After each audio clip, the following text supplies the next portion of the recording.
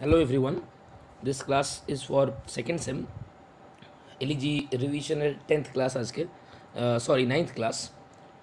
In our last class কালকের ক্লাসে আমরা দেখেছিলাম ভিলেজ হ্যামডেন ফ্রেজটা, মিউট ইনগ্লোরিয়াস মিল্টন এই ফ্রেজটা এবং তার সঙ্গে হচ্ছে গিল্ডলেস ক্রমওয়েল। এখানে বলেছিলাম নিশ্চয়ই মাথায় রাখতে হবে যে গিল্ডলেস ক্রমওয়েল মানে কিন্তু অরিজিনাল অলিভার ক্রমওয়েল নয়, আবার ভিলেজ হ্যামডেন মানে জন হ্যামডেন নন, এবং মিউট ইনগ্লোরিয়াস মিল্টন মানে জন মিল্টন না। অর্থাৎ এই স্ট্যান্ডে আমাদের মোট 6টা কোয়েশ্চেন রেডি করতে হয়েছে। অরিজিনাল জন হ্যামডেন কে, অরিজিনাল জন মিল্টন কে, অরিজিনাল অলিভার ক্রমওয়েল কে, আর এই ভিলেজ হ্যামডেন বলতে তাহলে কাকে বলা হচ্ছে, বা মিউট ইনগ্লোরিয়াস মিল্টন বলতে কাকে বলা হচ্ছে, এবং গিল্ডলেস ক্রমওয়েল বলতে কাকে বলা হচ্ছে। এই 6টা কোয়েশ্চেন এবং এই স্ট্যান্ডার মাধ্যমে কোন আইডিয়াটা কবি এক্সিবিট করতে চেয়েছেন, খুব সিম্পল আইডিয়া যেটা কবি এক্সপ্রেস করতে চেয়েছেন এই স্ট্যান্ডার মাধ্যমে, সেটা হচ্ছে যে জন মিল্টন, অলিভার ক্রমওয়েল এবং জন হ্যামডেন এরা অত্যন্ত ট্যালেন্টেড ছিলেন এবং এদের মধ্যে থাকা ট্যালেন্টটা বহিঃপ্রকাশ ঘটানোর এরা অপরচুনিটিও পেয়েছিলেন। সেই জন্য আজকে এরা প্রত্যেকে এক একজন বিখ্যাত ব্যক্তিত্ব, বা প্রত্যেকে হিস্ট্রি অফ যে nation, history of the nation, দেশের ইতিহাসে অত্যন্ত স্মরণীয় এবং বরণীয় একটা নাম। আনফর্চুনেটলি এই ছোট্ট গ্রামের আননোন পুয়ার অর্ডিনারি ভিলেজ পিপলরা, তাদের কারোর মধ্যে হয়তো হ্যামডেনের মতন ওরেটারির ক্ষমতা ছিল, হ্যামডেনের মতন হয়তো দেশের উন্নতি করার ক্ষমতা ছিল, মিল্টনের মতন হয়তো কাব্যিক প্রতিভা ছিল, এবং অলিভার ক্রমওয়েলের মতন হয়তো নেতৃত্ব প্রদান করার বা সাহসী যোদ্ধা হিসাবে নিজেকে নিরূপণ করার ক্ষমতা তাদের ছিল। দুর্ভাগ্যবশত তাদের জীবনযাত্রার যে সংগ্রাম, লাইভলিহুডের যে স্ট্রাগল, সেই স্ট্রাগলে তারা এতটাই ব্যস্ত ছিল যে তারা কখনো নিজেদের এই ট্যালেন্টগুলোকে বহিঃপ্রকাশ করার কথা ভাবার সুযোগই পায়নি, এবং সেই জন্যই তারা অখ্যাত রয়ে গেছে। ক্লিয়ার হয়েছে? এবং এই স্ট্যান্ডায় আরও একটা হাইলাইট করা হচ্ছে, যেটা যে এরা সুযোগ যেমন পায়নি নিজেদের ট্যালেন্টটাকে বহিঃপ্রকাশ করার, ঠিক সেভাবে এরা কিন্তু অন্যায়ের পথেও যায়নি। অলিভার ক্রমওয়েলের পজিটিভ দিকটাই দুনিয়া হাইলাইট করে, যে তিনি একজন লিডার ছিলেন, তিনি একজন বিদ্রোহী মানসিকতার ব্যক্তিত্ব ছিলেন, একজন সাহসী যোদ্ধা ছিলেন। এগুলো নো ডাউট ট্রু ফ্যাক্টস, সত্যি কথা এগুলো। কিন্তু তার সঙ্গে আরেকটা জিনিসও মাথায় রাখতে হবে, যে অলিভার ক্রমওয়েল কিন্তু অসংখ্য দেশের মানুষের, কিন্তু নিজের দেশের মানুষের, তার দেশের ভাইদের কিন্তু রক্ত ঝরিয়েছিলেন। হি ওয়াজ গিল্টি, বাট এই ভিলেজের যারা বিদ্রোহী মানসিকতা সম্পন্ন ব্যক্তি, এই ভিলেজের যারা নেতৃত্ব প্রদান করার ক্ষমতা যাদের মধ্যে ছিল, তারা সুযোগের অভাবে যেমন নিজেদের ট্যালেন্টার বহিঃপ্রকাশ ঘটাতে পারেনি, সেরকম অন্তত অন্যায়ের সঙ্গ তারা জড়িয়ে যায়নি। According to the poet, even these village people R better then Oliver Cromwell. কারণ অলিভার ক্রমওয়েলের যেমন পজিটিভ আছে, নেগেটিভও আছে। এদের ভাগ্য এদেরকে যেমন সেই পজিটিভ থেকে দূরে রেখেছে, সেই নেগেটিভ থেকেও তো দূরে রেখেছে। সেই কারণে কবির মতে, according to the poet, these village people R even better then Oliver Cromwell. এবং শুধু অলিভার ক্রমওয়েল নয়, উনি ধাপে ধাপে প্রমাণ করবেন যে these village people were better then Oliver Cromwell, John Milton, জন হ্যামডেন। শুনে তো অবাক লাগতে পারে যে এই সমস্ত বিখ্যাত ব্যক্তিত্বদের চেয়েও বেটার বলছেন উনি গ্রামের সাধারণ হতদরিদ্র হতভাগ্য ব্যক্তিদেরকে। কোন পয়েন্টের ভিত্তিতে বা কোন লজিকের ভিত্তিতে তিনি এগুলো বলছেন, সেগুলো আমরা দেখব পরের স্ট্যান্ডাগুলোতে। আমাদের 4টে স্ট্যান্ডা রিভাইজ করতে বাকি আছে। অনেকের মনে হতে পারে যে 4টে স্ট্যান্ডা কেন? এই কারণে আমি 4টে বলছি, কারণ যেখান থেকে আনলেটার্ড মিউজ আছে, সেই জায়গা থেকে কিন্তু আমাদের অলরেডি আমরা ক্লাস করেছি এবং সেই ক্লাস কিন্তু আপলোডেড আছে, সেই জায়গাটা দেখে নিতে হবে। তার আগে অবধি আমরা রিভিশন ক্লাসে কমপ্লিট করব, যাতে করে পুরো কবিতাটা যার যেখানে প্রবলেম আছে সেই অনুযায়ী যাতে তারা দেখে নিতে পারে। নাও let us come to today's স্ট্যান্ডা। 4টে মোট স্ট্যান্ডা আছে। হোপফুলি আজকে আমরা 2টো করব এবং কালকে 2টোর মাধ্যমে এটা কমপ্লিট করব। এবং গ্রুপে দেখবি তোদের এইখান থেকে লং যেটা করতে হবে আমাদের, সেটা আমরা পিডিএফ দিয়ে দিয়েছি হোয়াটসঅ্যাপ গ্রুপে। So let us come to today's স্ট্যান্ডা।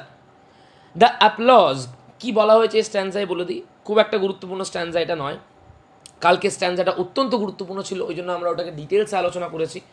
কালকের 35-40 মিনিটসের ক্লাসে একটাই স্ট্যান্ডা আমরা ডিসকাস করেছি, কারণ ওই স্ট্যান্ডাটা অত্যন্ত গুরুত্বপূর্ণ, ভেরি ভাইটাল স্ট্যান্ডা হ্যামডেনের স্ট্যান্ডাটা। টুডে স্ট্যান্ডা কি বলতে চাওয়া হয়েছে আগে বলে নিই। এই স্ট্যান্ডায় প্রাথমিকভাবে দেখানো হয়েছে এই হ্যামডেন, মিল্টন এবং ক্রমওয়েল এদের অ্যাচিভমেন্টগুলো কি অ্যাচিভ করেছে এরা, কি অর্জন করেছে এরা এবং তার মাধ্যমে কবি যেটা বোঝাতে চাইবেন যে সুযোগ পেলে এই সাধারণ গ্রামবাসীরা এরাও কিন্তু এইগুলো অ্যাচিভ করতে পারতো, এইগুলো অ্যাচিভ করতে পারেনি just because of the lack of opportunity. এই ব্যাপারটা অনেক আগে থেকেই বলা হচ্ছে, সুতরাং এই স্ট্যান্ডাটা খুব একটা ইম্পর্টেন্ট স্ট্যান্ডা নয়। দেখো, দ্য অ্যাপ্লজ মানে হচ্ছে প্রশংসা, praise, PRAISE। The applause of listening সেনেটস two command মানে লিখবে এখানে কমান্ড মানে আদেশ করা নয়, এখানে কমান্ড মানে হচ্ছে রিসিভ, অর্জন করা। দ্য অ্যাপ্লজ অফ লিসনিং সেনেটস মানে কালকে বলেছিলাম মেম্বার অফ দ্য সেনেট, এখানে সেনেটস মানে হচ্ছে senator, member of the senate অর্থাৎ মেম্বার অফ দ্য পার্লিয়ামেন্ট। তাহলে the applause of listening সেনেটস two command মানে কি, যখন সেনেটে দাঁড়িয়ে কেউ যখন কোনো বক্তব্য রাখে, কেউ যখন কোনো বক্তব্য পেশ করে, বাকি সেনেট মেম্বাররা কী করে, শোনে, এবং যদি সেই বক্তব্যটা দারুণ হয়, যদি সেই বলা কথাটা সত্যি দারুণ হয়, তাহলে সেক্ষেত্রে কী হয়, প্রশংসা করে বাকিরা।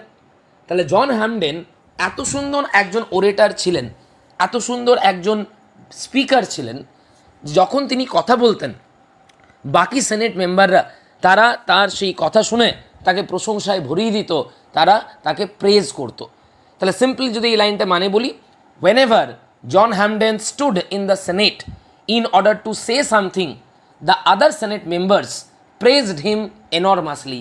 The other Senate members praised him tremendously. এর প্রশ্ন হতে পারে আবার জন হ্যামডেনের কথা বলছেন কেন? খুব সিম্পল কথা, ওই জন্য বললাম যে এই স্ট্যান্ডাটা রিপিট করা হচ্ছে, নতুন কিচ্ছু নেই স্ট্যান্ডায় এবং ইম্পর্টেন্ট কিচ্ছু নেই স্ট্যান্ডায়। উনি বলতে চাইছেন জন হ্যামডেনের মধ্যে ওরেশনের দারুণ ক্ষমতা ছিল বলে যখনই তিনি বক্তব্য রাখতেন বাকি সেনেট মেম্বাররা তার বক্তব্যের ভূয়সী প্রশংসা করতেন বা বাকি সেনেট মেম্বাররা তার বক্তব্যের প্রেজ করতেন। এক্স্যাক্টলি ওনার মতে যদি এই গ্রামবাসীরা, যাদের মধ্যে হ্যামডেনের মতন কোয়ালিটি ছিল, যাদের মধ্যে ভালো বক্তা হওয়ার ক্ষমতা ছিল, তারাও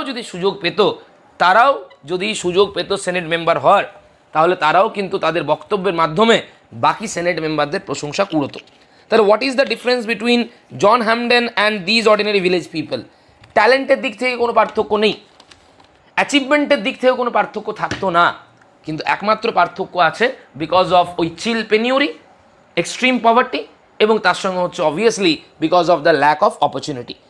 আশা করি লাইনটা বোঝা গেছে। মানে the applause of listening সেনেটস two command, that is to receive the praise of the rest of the senate members. Who received this praise? John হ্যামডেন। And what the poet is trying to suggest through this line, যে জন হ্যামডেনের মতন এরকম প্রশংসা এই গ্রামের ব্যক্তিরাও কিন্তু হয়তো পেতেন যদি তারা সুযোগটা পেতেন এই সেনেট মেম্বার হওয়ার, বা যদি তারা অপরচুনিটিটা পেতেন তাদের এই বক্তব্যকে রাখার। Let us come to the next line.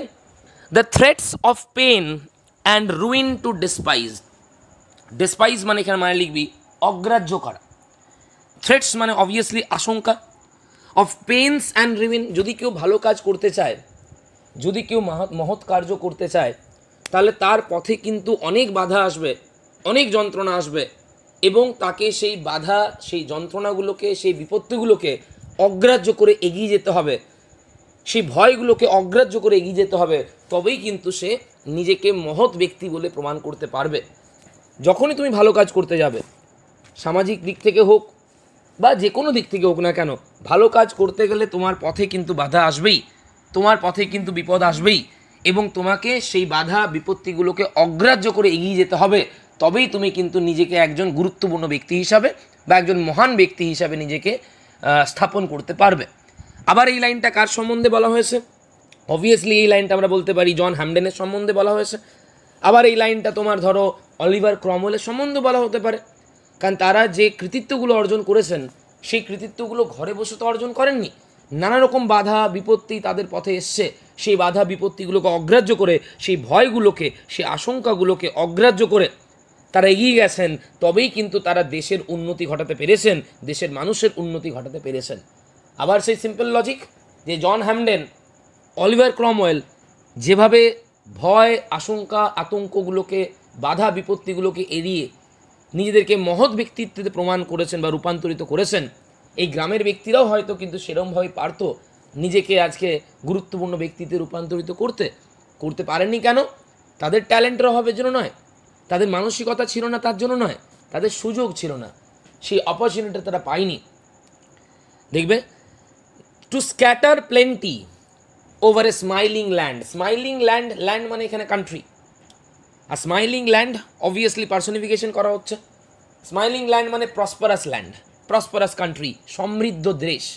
অর্থাৎ তারা, এই জন হ্যামডেনের মতন ব্যক্তিত্বরা, অলিভার ক্রমওয়েলের মতন ব্যক্তিত্বরা, তারা হাজারো বাধা বিপত্তি, হাজারো সমস্যা জটিলতাকে অগ্রাহ্য করে দেশে উন্নতি প্রভূত পরিমাণে ছড়িয়ে দিয়েছে এবং দেশকে সমৃদ্ধ দেশে পরিণত করেছে। স্ক্যাটার মানে ছড়িয়ে দেওয়া, প্লেন্টি মানে কি? প্রচুর কি ছড়িয়েছে? উন্নয়ন, প্রচুর কাজ করেছে এরা দেশের জন্য এবং দেশকে স্মাইলিং ল্যান্ডে এরা পরিণত করেছে, অর্থাৎ দেশকে প্রসপারাস কান্ট্রিতে এরা পরিণত করেছে। এবং তার ফলে কি, এই যে ভয় বাধা বিপত্তি এই সমস্ত কিছু অগ্রাহ্য করে প্রচুর পরিমাণে উন্নয়নের কাজ করেছে, দেশের জন্য কাজ করেছে এবং দেশকে সমৃদ্ধ দেশে পরিণত করেছে। তার ফলে কি হয়েছে? তারা দেশের মানুষের চোখে চিরস্মরণীয় হয়ে আছে, চিরবরণীয় হয়ে আছে। And read there history in the Nations I. Nations I মানে হচ্ছে I of the people of the nation. দেশের লোকের চোখে এরা চিরস্মরণীয় হয়ে আসে, এরা ইতিহাসে নিজেদের নাম স্বর্ণাক্ষরে লিখে দিয়ে গেছে। তাহলে সামগ্রিকভাবে এই স্ট্যান্ডার্ডে বলা কী হয়েছে ভাবার চেষ্টা কর, যে যখন এরা সেনেটে উঠে দাঁড়িয়ে বক্তব্য রাখতেন তখন বাকি সেনেট মেম্বাররা এদের বক্তব্যের ভূয়সী প্রশংসা করতেন। এদের পথে যা যা বাধা এসছে, বিপত্তি এসছে, সমস্যা জটিলতা এসছে, সমস্ত জটিলতাকে অগ্রাহ্য করে, পরোয়া না করে এরা দেশে প্রভূত উন্নয়নের কাজ করেছে, দেশের মানুষের জন্য প্রচুর কাজ করেছে এবং দেশকে সমৃদ্ধ দেশে পরিণত করেছে। ফলে ইতিহাসে তারা চিরস্মরণীয় এবং দেশের মানুষের চোখে তারা কিন্তু নায়কের মর্যাদা পেয়েছে, তারা কিন্তু হিরোর মর্যাদা পেয়েছে। মোদ্দা কথা হচ্ছে, এখানেও কিন্তু কবির মানসিকতা সেটাই। এই যে প্রশংসা করা হলো, যে সেনেট মেম্বারদের প্রশংসা, দেশের মানুষের চোখে নায়কের একটা জায়গা, হিরোর একটা প্লেস, ইতিহাসে স্মরণীয় একটা জায়গা, এই সমস্তগুলো কিন্তু গ্রামের লোকরাও অ্যাচিভ করতে পারত, এই rude four father's of হ্যামলেটরাও achieve করতে পারত, যদি এরা সেই অপরচুনিটিটা পেত, যদি সেই চান্সটা এরা পেত। আমি কালকের ক্লাসে বলেছিলাম, আমাদের এটা মানতেই হবে। আজকে স্বামী বিবেকানন্দ বলো, সুখদেব বলো, ভগৎ সিং, রাজগুরু, রামকৃষ্ণদেবের কথা বলি, রবীন্দ্রনাথ ঠাকুরের কথা বলি, যত বিখ্যাত ব্যক্তিত্ব আছেন প্রত্যেকেরই যদি কথা বলি, একটু ভেবে দেখবি, যদি এরা এদের এই বিখ্যাত হওয়ার সুযোগটা না পেতেন, ইন দ্য সেন্স যদি ভারতবর্ষে ইংল্যান্ডের লোকেরা কখনোই না আসতো, ইস্ট ইন্ডিয়া কোম্পানি যদি কখনোই না আসতো, তাহলে কিন্তু অ্যাটলিস্ট আমরা ভগৎ সিং, সুখদেব, রাজগুরু, নেতাজি সুভাষচন্দ্র বসু, মহাত্মা গান্ধী এদের কাউকেই চিনতাম না। আবার উল্টো দিকে যদি রবীন্দ্রনাথ ঠাকুরের পরিবারে চরম যদি অর্থাভাব থাকতো, দৈন্যতা থাকতো, যেখানে জীবনযুদ্ধের সংগ্রাম তাকে প্রতিনিয়ত করতে হচ্ছে, তাহলে কিন্তু আজকে হয়তো আমরা রবীন্দ্রনাথ ঠাকুরকেও একজন বিখ্যাত বাংলা সাহিত্যিক হিসেবে চিনতাম না। তার মানে এই নয় যে কবি এদের প্রতিভাকে ছোট করছেন, এদের অবশ্যই প্রতিভা আছে। এই জন্য বলেওছেন তো, প্রশংসা করেছেন যে তারা সেনেট মেম্বারদের প্রশংসা কুড়োয়, দেশের মানুষের চোখে তারা হিরোইক একটা জায়গা পায়, দেশের ইতিহাসে তারা চিরস্মরণীয়, দেশকে তারা প্রসপারাস ল্যান্ডে পরিণত করেছে, প্রচুর ভয় আতঙ্ক বাধা বিপত্তিকে তারা অগ্রাহ্য করে এগিয়ে গেছে, সবই তারা করেছে। কিন্তু তার দুঃখটা কোথায়, যে সাধারণ গ্রামবাসীগুলোও কিন্তু এগুলো হয়তো করতে পারতো যদি তারা সুযোগ পেত। তাদের মধ্যে হয়তো অনেকের ভালো বক্তা হয়ে ওঠার ক্ষমতা ছিল, তাদের মধ্যে হয়তো কারোর মধ্যে কাব্যিক প্রতিভা ছিল, তাদের মধ্যে হয়তো কারোর নেতৃত্ব প্রদান করার ক্ষমতা ছিল। তারা সুযোগ পেলে হয়তো তারাও দেশের প্রভূত উন্নয়ন করত এবং তারাও কিন্তু দেশের একজন বরণীয়, একজন স্মরণীয় নাগরিক হয়ে থাকতো। দুর্ভাগ্যবশত lack of opportunity R extreme পভার্টির কারণে এই ট্যালেন্টগুলো কোনোদিনও বাস্তবে রূপ দেখেনি। ক্লিয়ার হয়েছে?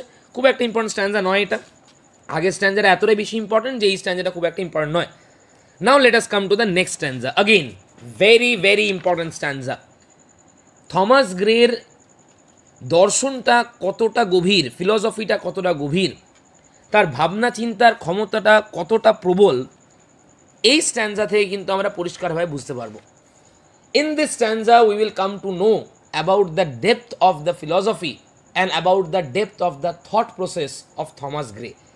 কি লাইন বলবেন দেখ, আজ পর্যন্ত ইতিহাসে বিখ্যাত ব্যক্তিত্বদেরকে আমরা শুধুমাত্র তাদের পজিটিভ কোয়ালিটিগুলোরই জয়গান গেয়ে গেছি, কখনো তাদের নেগেটিভ দিকগুলো কিন্তু দেখারও চেষ্টা করিনি।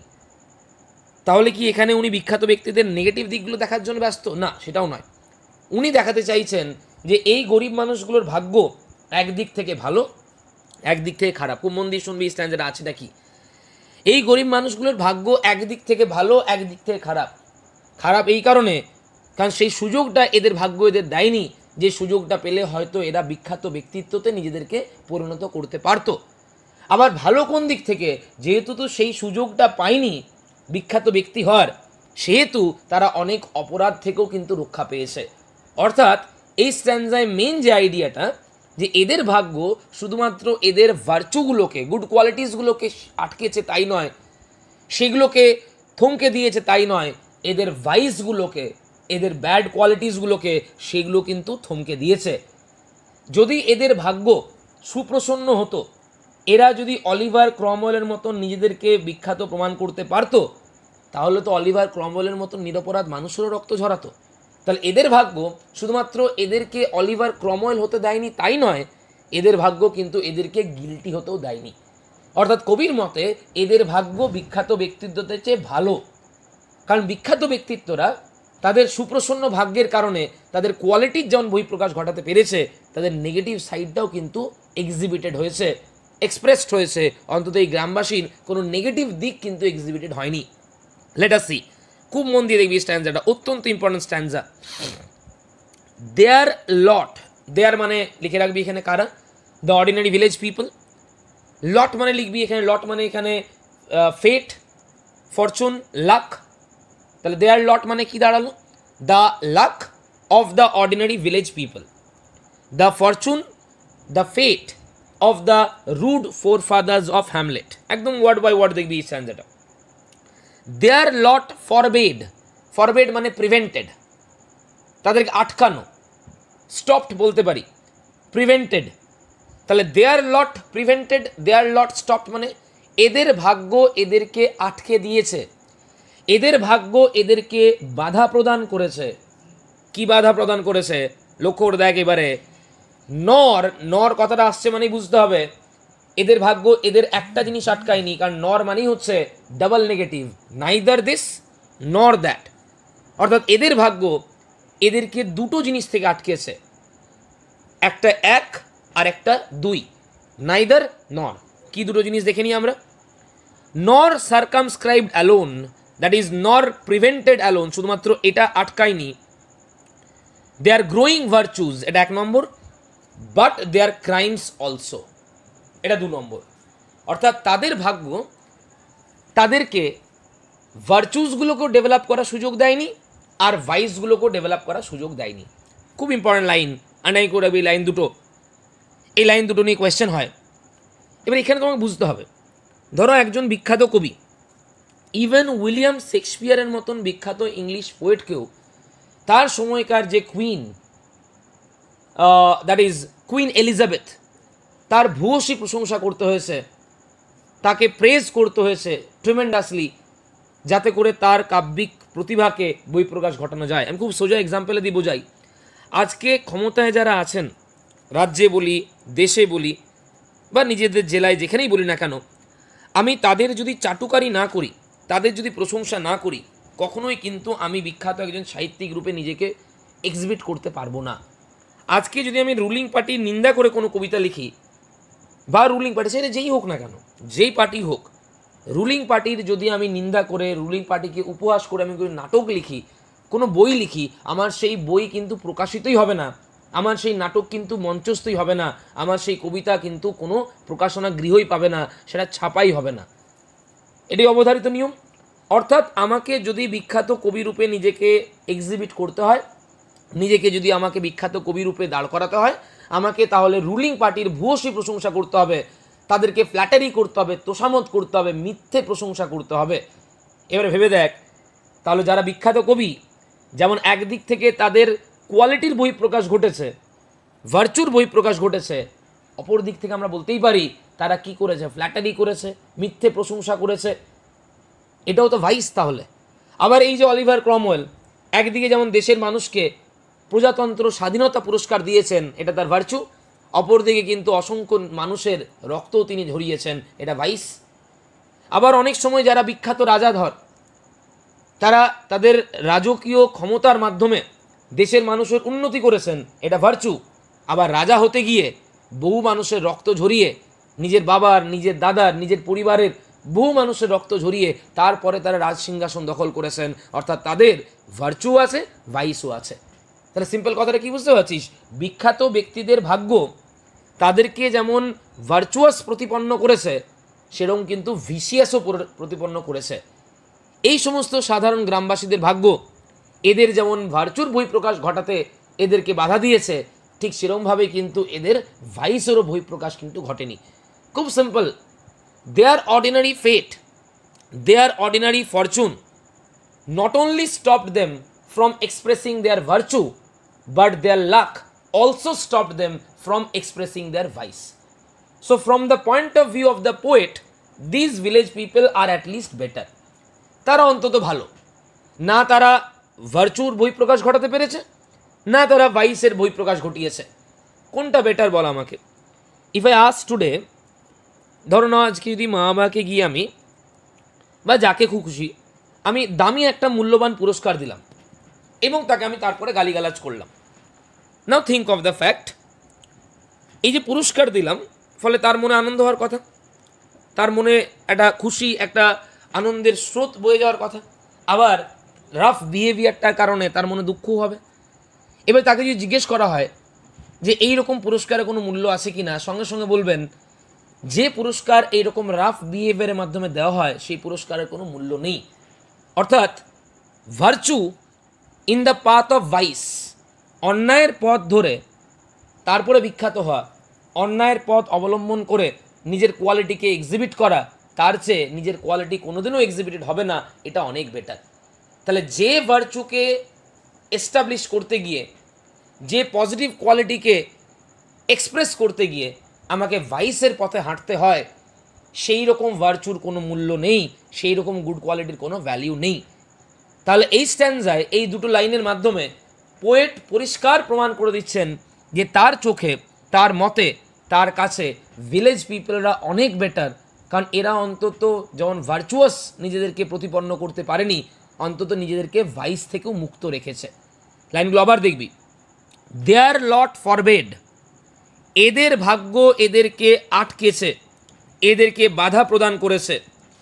কোন দুটো জিনিস আটকেছে?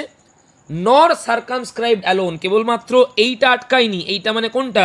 এই যে গ্রোয়িং ভার্চুজ, তাদের গুড কোয়ালিটিস, শুধুমাত্র এটাকে আটকায়নি, বাট তার সঙ্গে সঙ্গে দেয়ার ক্রাইমস কনফাইন, তাদের ক্রাইমসগুলোকেও কিন্তু আটকেছে। কনফাইন মানে লিমিটেড, তাদের ক্রাইমসগুলোও কিন্তু সীমিত করেছে।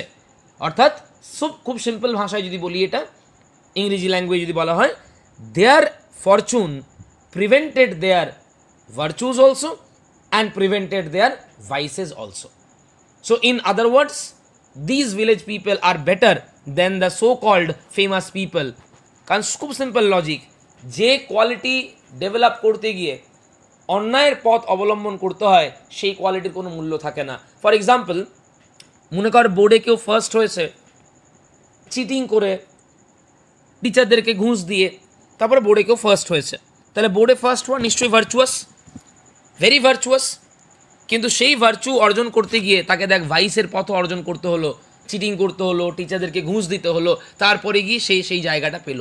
তাহলে এমন ভার্চুর কি মূল্য যেটা ভাইসের পথ ধরে আসে? তাহলে এই গ্রামবাসীরা অন্তত বেটার, তারা যেমন বিখ্যাতও কোনোদিনও হয়নি, সেরকম বিখ্যাত হওয়ার জন্য তারা কোনোদিনও কোনো অন্যায়ের পথ অবলম্বন করেনি। এবারে কোন কোন খ্যাতিগুলো পায়নি সেগুলো তো আমরা দেখেই নিয়েছি। মিল্টন হতে পারেনি, হ্যামডেন হতে পারেনি, ক্রমওয়েল হতে পারেনি, অর্থাৎ এই ভার্চুসগুলো তারা কোনোদিনও এস্টাবলিশ করতে পারেনি। কোন ভাইসগুলো থেকে তারা মুক্ত ছিল, এইবার 1, 2, 3, 4 করে সেগুলো আমরা দেখব। দেখো, ফরবেড, তাদের ভাগ্য কি আটকেছে তাদেরকে?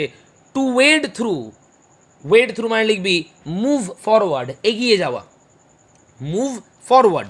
তাহলে দেয়ার ফরবেড টু ওয়েড থ্রু মানে তাদেরকে আটকেছে এগিয়ে যাওয়া থেকে, থ্রু স্লটার, স্লটার মানে লিখবি নির্মম হত্যা করা, brutal murder, brutal cruel murder, নির্মম নিঃসঙ্গ হত্যা, টু থ্রোন, থ্রোন মানে এখানে রাজ সিংহাসন।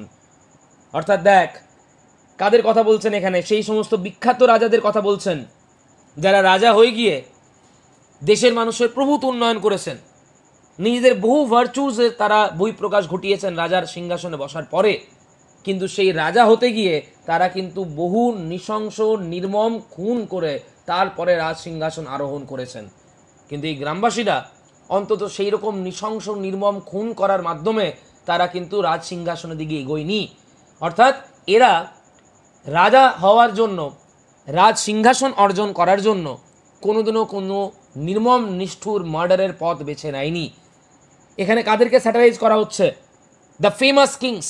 ইতিহাসে এইরকম অনেক রাজা বিখ্যাত আছেন যারা সাহসিকতার জন্য বিখ্যাত, যারা বীর যোদ্ধা, যারা প্রজাদের জন্য বহু উন্নয়নের কাজ করেছেন, প্রজাদের জীবনকে সমৃদ্ধ করেছেন, অর্থাৎ ভার্চুয়াস, ইতিবাচক কোয়ালিটি, গুড কোয়ালিটিস তাদের মধ্যে আছে। কিন্তু ইতিহাস ঘেটে এটাও দেখা গেছে যে সেই সমস্ত রাজারা রাজ সিংহাসন পেতে নির্মম নিষ্ঠুর মার্ডার করেছেন। কেউ তার ভাইয়ের মার্ডার করেছেন, কেউ তার বাবার মার্ডার করেছেন, কেউ তার পরিবারের সদস্যদের মার্ডার করেছেন, তারপরে তারা রাজ সিংহাসন পেয়েছেন। অর্থাৎ এই সমস্ত রাজাদের যেমন ইতিহাসে ভার্চুসগুলো বিখ্যাত আছে, সেরকম তাদের ভাইসগুলো কিন্তু স্বর্ণাক্ষরে লেখা আছে। এই গ্রামবাসীরা অন্তত সেই রকম নৃশংস মার্ডারের পথ ধরে, সেই রকম নৃশংস মার্ডারের মাধ্যমে তারা অন্তত রাজ সিংহাসনের দিকে এগোয়নি। আন্ডারলাইন করে রাখবি, ফার্স্ট ভাইস যেটা এদের ভাগ্য এদেরকে সেই ভাইস থেকে দূরে রেখেছিল সেটা হচ্ছে নির্মম নিষ্ঠুর মার্ডার, স্লটার যেটা বলা হয়েছে। 2 নম্বর দেখবি, শাট the Gates of mercy. Mercy মানে কি? দয়া মায়া, kindness, PT. R shut the Gates of mercy মানে আমরা বলি না দয়া মায়ার দরজা বন্ধ করে দেওয়া। এবার দয়া মায়ার দরজা বন্ধ করা মানে কি? নির্দয় আচরণ করা, আনকাইন্ড ব্যবহার করা, ক্রুয়েল ব্যবহার করা, পিটিলেস ব্যবহার করা। And shut the Gates of mercy on mankind. অর্থাৎ অনেক বিখ্যাত ব্যক্তিত্ব এমন আছেন, ধর আমি যদি নেপোলিয়নের কথাই বলি, ভেবে দেখবি নেপোলিয়ন ইতিহাসে বিখ্যাত, তার অনেক কিছু অ্যাচিভমেন্ট আছে, অনেক কিছু গুরুত্বপূর্ণ কাজ আছে, কিন্তু তার সঙ্গে এটাও মাথায় রাখতে হবে তিনি কিন্তু অনেক নির্মম নিষ্ঠুর ক্রুয়েল মার্সিলেস ব্যবহারও কিন্তু করেছেন, মানব জাতির উপরে নিষ্ঠুর নির্মম আচরণ করেছেন। অর্থাৎ নেপোলিয়নের যেমন ভার্চুয়াল লিস্টও লম্বা, ভাইসের লিস্টও কিন্তু লম্বা। আর এই গ্রামবাসীদের ভাগ্য এদেরকে যেমন ভার্চুয়াল লিস্টটা এগোতে দেয়নি, সেরকম ভাইসের লিস্টও কিন্তু এদের 0। এদের কখনো স্লটার করতে হয়নি, নির্মম মার্ডার করে রাজ সিংহাসন দখল করতে হয়নি। এরা কখনো মানব জাতির উপরে মার্সিলেস, আনকাইন্ড, পিটিলেস আচরণ বা ব্যবহার কিন্তু এরা কখনো করেনি। অর্থাৎ এদের ভাগ্য যেমন এদের পজিটিভ কোয়ালিটিসগুলোকে আটকে দিয়েছে, বাধা দিয়েছে, ঠিক সেরকম করে এদের ভাগ্য কিন্তু এদের এই ভাইসগুলো থেকেও মুক্ত রেখেছে। না এদের স্লটারের পথ ধরতে দিয়েছে কখনো, না এদের মার্সিলেস আচরণ কখনো করতে হয়েছে।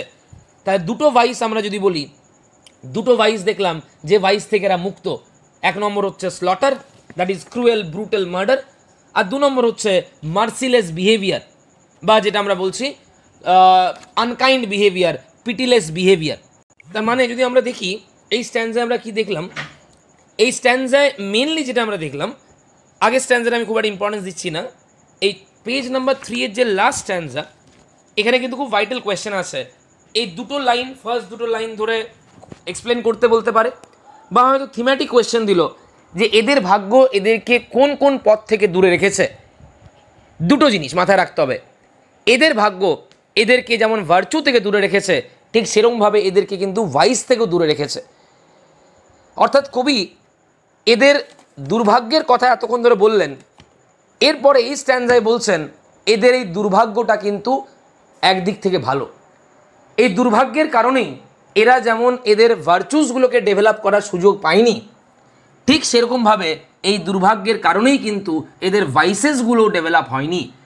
অর্থাৎ কবির মতে একটু ঘুরিয়ে দেখছেন, একটু অন্যভাবে দেখছেন, বিখ্যাত ব্যক্তিদের ভাগ্য ভালো হওয়ার পরে তারা যেমন বিখ্যাত বা খ্যাতি অর্জন করে, সেই রকম ভাগ্য এই গ্রামবাসীদের নয় বলে এরা কিন্তু খ্যাতি অর্জন করতে পারেনি, নো ডাউট অ্যাবাউট ইট। সেটা নিয়ে তো অনেকক্ষণ ধরে ব্যাখ্যা করলেন। মিল্টনের মতন কাব্যিক প্রতিভা থাকা সত্ত্বেও মিল্টন হতে পারেনি, মিউট রয়ে গেছে, ইনগ্লোরিয়াস রয়ে গেছে। ক্রমওয়েলের মতন নেতৃত্ব প্রদান করার ক্ষমতা থাকা সত্ত্বেও ক্রমওয়েল হতে পারেনি। হ্যামডেনের মতন দুর্দান্ত ওরেটার হওয়ার ক্ষমতা ছিল, তা সত্ত্বেও হ্যামডেন হতে পারেনি। তাদের ভাগ্য কী কী ভালো জিনিস আটকেছে তার লিস্ট আমরা পেয়েছি।